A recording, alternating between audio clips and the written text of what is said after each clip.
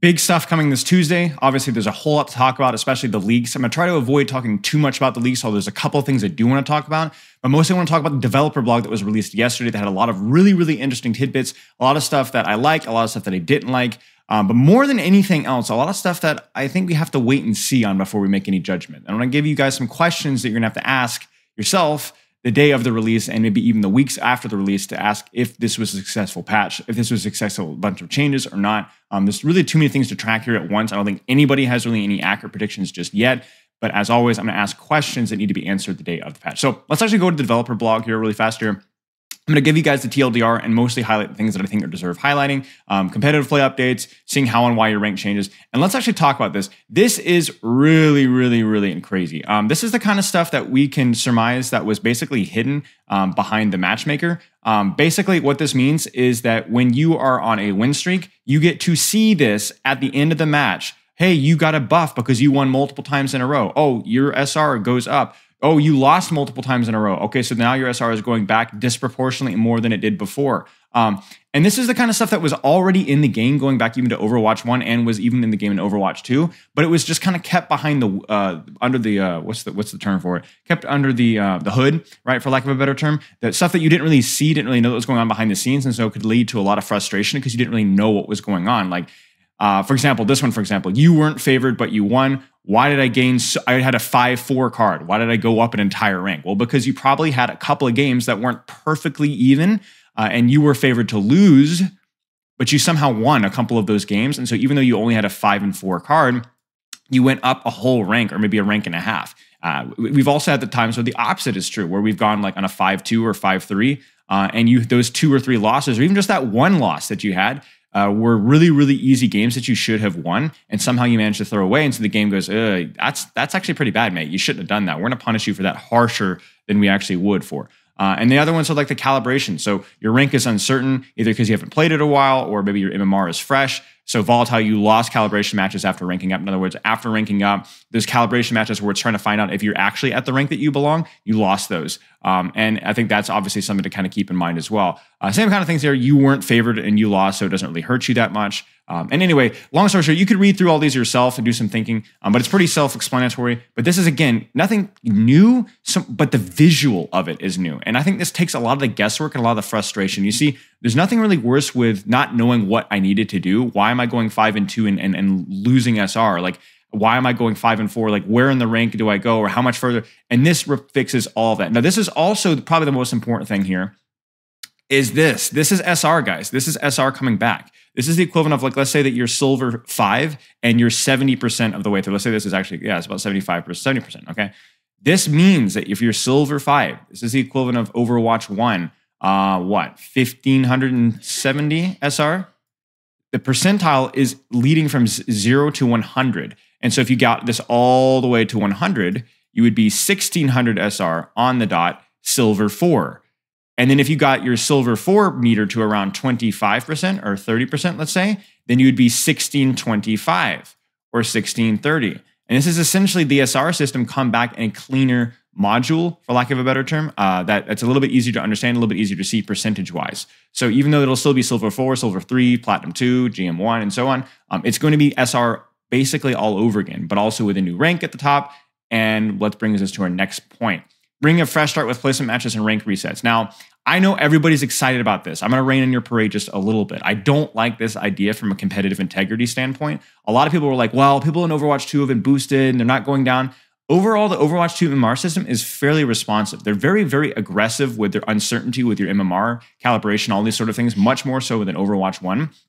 The only exception to that rule is if you were to play like 1 or 2 games per season. Even if you were bad, you could technically kind of hold the same rank. But the vast majority of people aren't doing that. And if you're only playing 1 or 2 games per rank, you're not really ruining that many games because you don't belong. It's just only a couple of games. Whereas this has the potential to ruin a lot of games by resetting everybody to about a middle rank. It's not going to reset everyone to a low rank. It's going to pull them down a little bit. I've heard a lot of terms that being thrown around that it's maybe like a soft reset.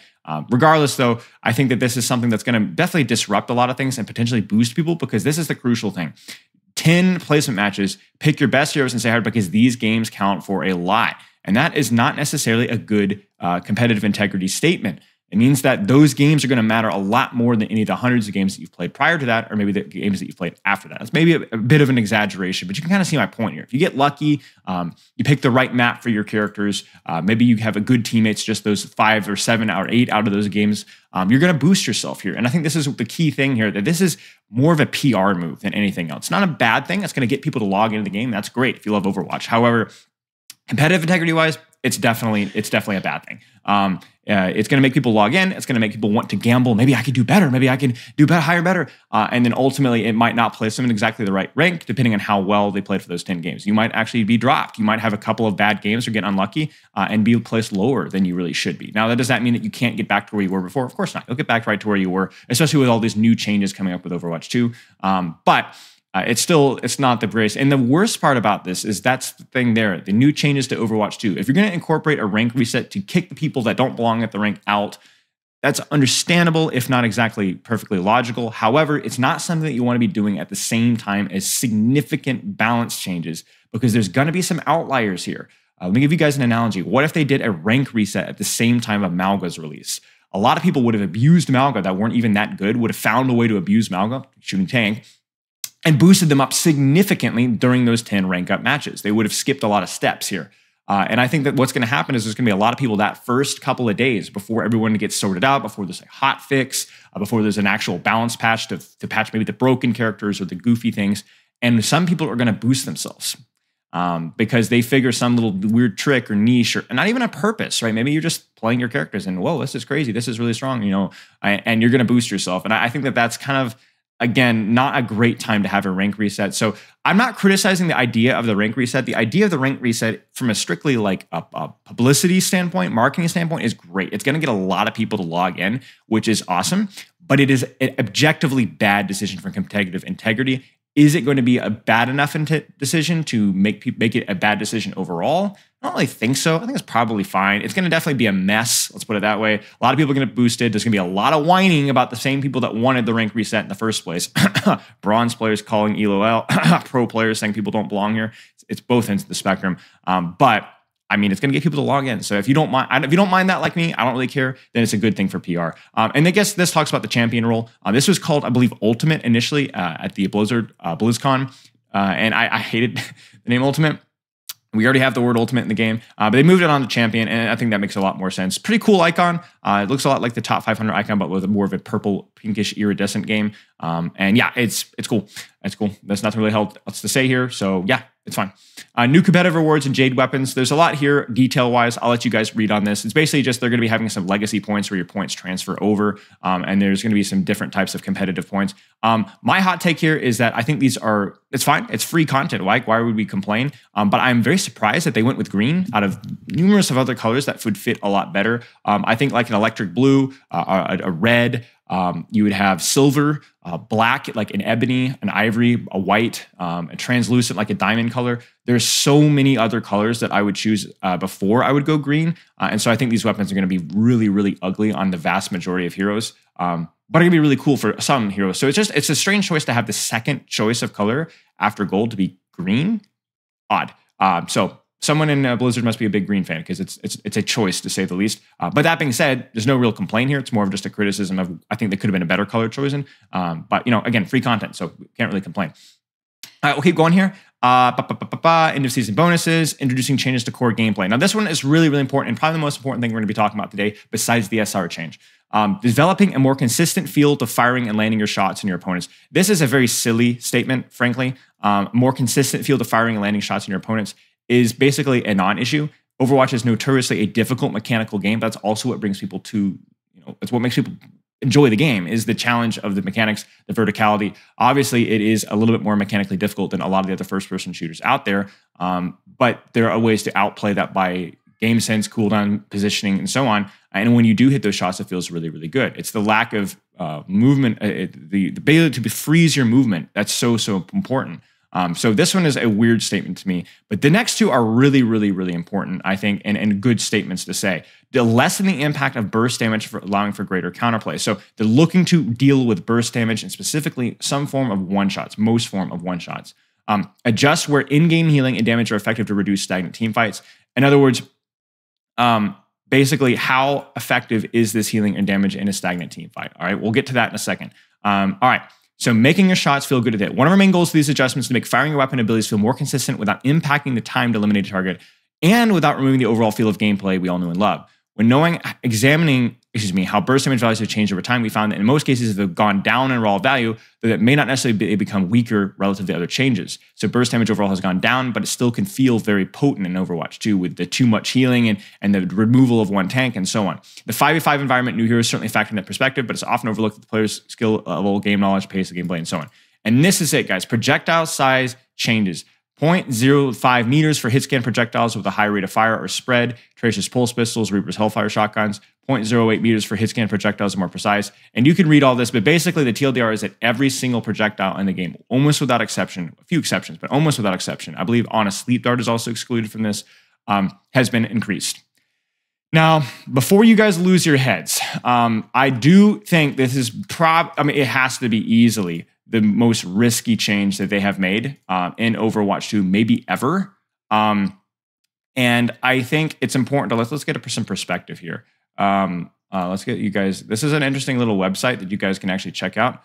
Here, let me show you guys what this is. Let me pull up a little image here. I'll actually have this Reddit post linked in the comments. Somebody remind me if I don't. So you can check this out real quick here. And this basically gives you perspective here. So you can look at all the different projectiles changes here and compare them to this is plus 0.5 meters. So that would add 50% size to Hanzo. But wait, no, it's not Hanzo because Hanzo is a travel time projectile. So that's going to be 0.0. It's actually getting double Hanzo's arrow size. And then, for Tracer's pulse pistols, what's Tracer, and so on. And so basically this is a huge, huge change that's going to make shots a lot easier to hit. Now, before you guys lose your head, is this going to make the game easier? Potentially. Is this going to break the game in some way? Probably, in some way, shape, or form. However, this is going to be married to one other thing, which you really have to say at the same time, which is health pool increases. And so this is not necessarily going to increase the time to kill. What this is going, or decrease the time to kill. What this is going to do is it's going to reduce the potential for one-shots. Instead of having one character like a Hanzo hitting a 250 HP target in the head, and that's pretty much it, you will not be able to one-shot 250 HP characters because all the 200 HP characters are going to have 50 extra HP. Now, that means as a Cassidy, you're going to have to two-tap somebody in the head to get a kill. Whereas with old Cassidy, you had to one-tap somebody in the head and then body shot. Now you have to two-tap to get somebody by 200 HP. There are some niche cases where this does maybe increase the mechanical thing. So what's harder? Is it harder to hit a headshot when your projectile is a little bit smaller? Or is it harder to hit two headshots in a row when the projectiles are a bit bigger? And for some characters, that's a legitimate question. I do think this is probably going to reduce the mechanical skill ceiling by a little bit. The differences between the better, really good aim and great aim might be I hit 4 out of 4 headshots and you only hit 3 out of 4 headshots. I don't really know. I don't know how this is going to feel. I don't know how significant these changes are going to be. I do know they're going to be, you're going to notice them. They're going to be tangible, but is this going to break some matchups? Is this going to break some characters? Are some characters going to feel worse and some characters are going to feel better? I mean, this affects everything, guys. Everything. This is everything. This is the game changing. And to me, this seems like Overwatch 2's developers' best attempt to deal with one-shots and burst damage in this game. And making it easier to increase shots. So not necessarily reducing the time to kill, but making consistent damage a more viable way of killing a target. And crucially here as well is you notice that healing numbers have not gone up, only the damage numbers. So to heal some of these targets is going to take a lot more effort and maybe not be as completely viable. In other words, when I'm trying to heal a tank that has 700 HP, at some point you have to ask myself, can I actually even out heal the damage that they're taking? Because the hitboxes of those bullets are slightly faster. Now, a tank isn't really a great analogy because tanks already were easy to hit. But like, let's say I'm trying to heal up a 250 HP target, but that target, instead of being able to 80-80 strafe and dodge all the damage, Kiriko, that target is actually getting hit right now. And so maybe burst healing isn't going to work as well. Now, before you guys in the comments pipe off here, there is one glaring point here. This doesn't really address immortalities. Things like Lamp, things like Suzu. Those are going to be relatively unaffected because the invulnerability is not really affected by the size of your health pool. And so that is definitely something that we have to continue to. This is not going to magically fix all our issues. And this is probably not going to ruin everything. So there's a lot here that remains to be unpacked. And honestly, I don't think anybody can fully predict what's going to happen here. What we can predict is some things are going to feel probably okay and some things are going to feel pretty bad. But how is the whole package going to be? I don't think we know. I am not cynical. I am not optimistic. I am just cautious. I'm scared. I'm not going to lie with you guys. I don't necessarily trust the developer team fully to make a change this big, but I do appreciate them trying. And I think that's the key thing is you guys have gone back to a couple of my videos ago where we talked about how the need for experimental mode, the need to try these aggressive changes to deal with issues, to take risks even. My concern is that doing it on a live game the day of with no testing, no experimental mode, no nothing, I don't agree with that. And that definitely is something that I'm going to criticize regardless of how well, even if this is perfect, even if this is great, fixes the game, still, that's not generally that's not a trend that I want to see moving forward. And nothing but a perfect development team would be able to do that. And Overwatch 2 does not have a perfect development team. I don't think any game does. Anyway, that being said, chew on that as much as you like. There's way too much to unpack here in really one discussion. And again, we don't want to spend so much time when we really don't know everything that's going to be going on when the patch notes go live. Now, one thing I do want to point out as well, I'm about to leak some changes from the patch notes. I haven't done this so far, so if you want, skip ahead 30 seconds.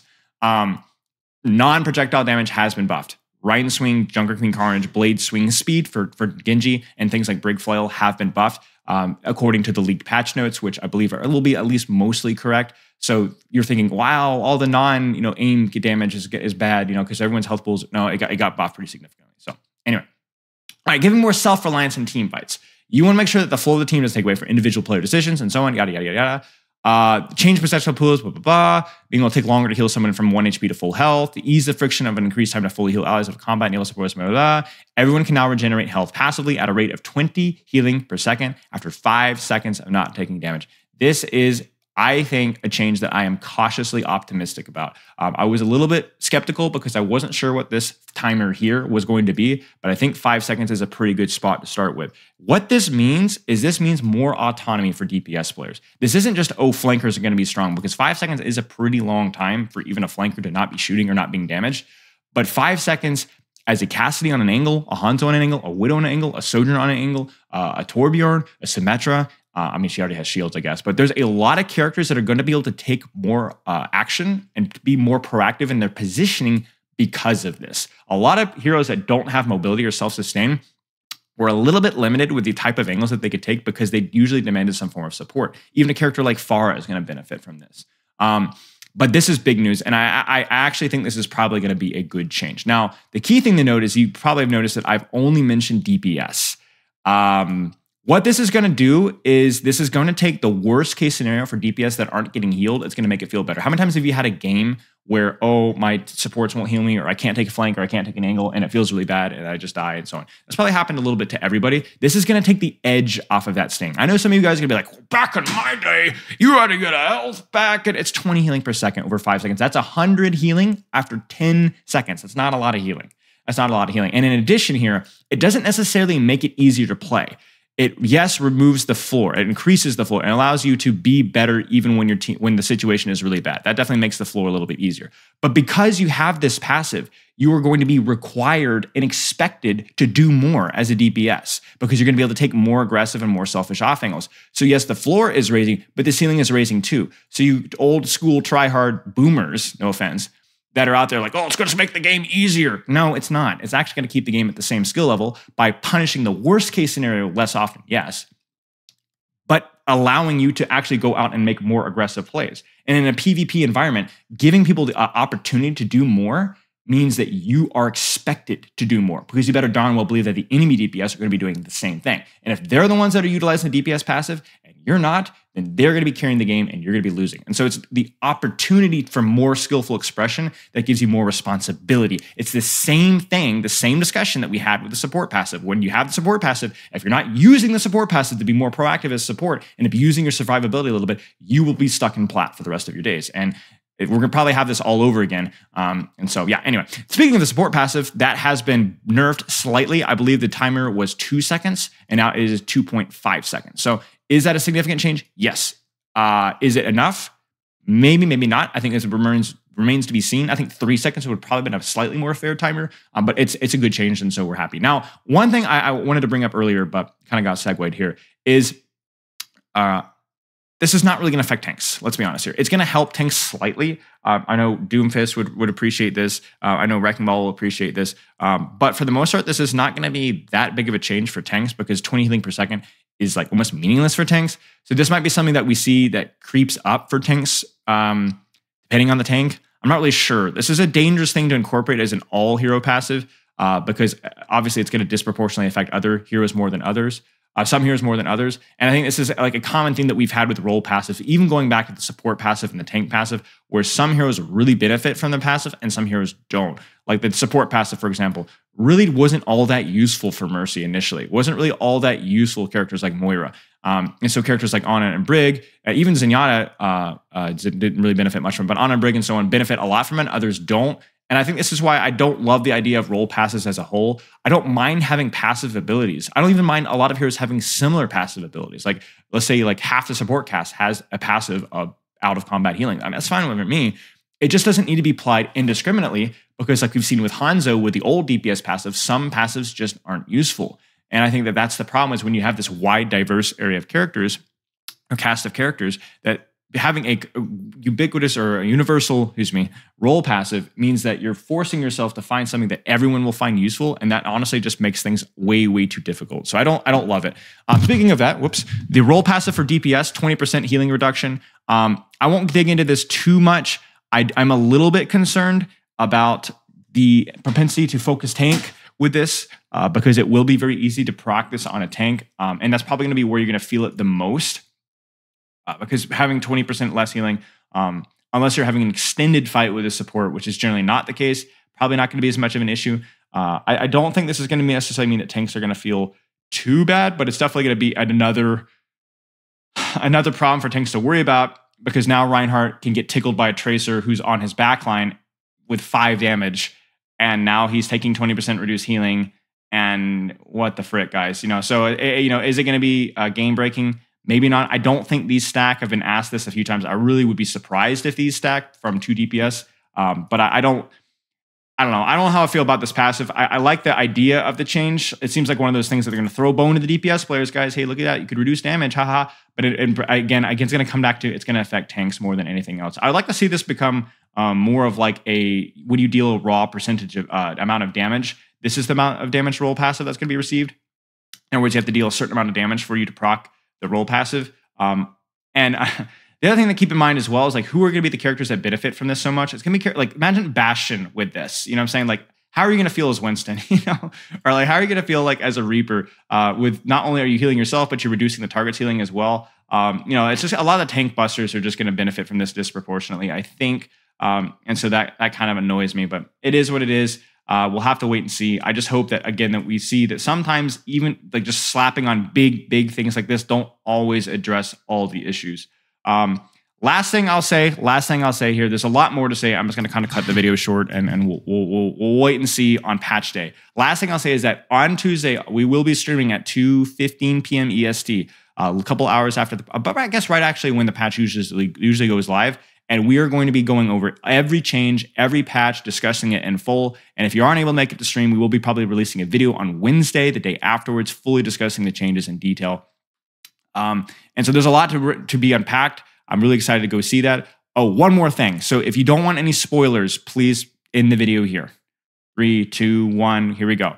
FAR rework has been leaked. And it looks very similar to some of the things that we asked for actually in our DPS rework project from many months ago. A lot more horizontal mobility. It doesn't look like there's as much vertical mobility, a lot more freedom with movement, and some even interactive stuff with fuel. I think the video got deleted, so you might have to just hang tight, but it looks pretty cool. Also, obviously, there's a ton of major number changes going on behind the scenes. Like I said, some of the things like blade swing speed for Genji is getting buffed.